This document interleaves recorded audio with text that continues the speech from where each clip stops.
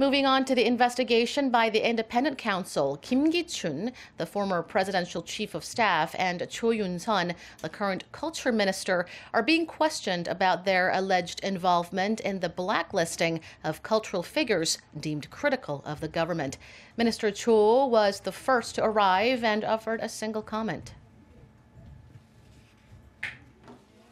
I will fully cooperate with the special prosecutor's investigation.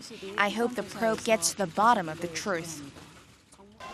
Kim arrived less than 30 minutes later, but declined to make any remarks. Both are being grilled as suspects on allegations of perjury and abuse of power.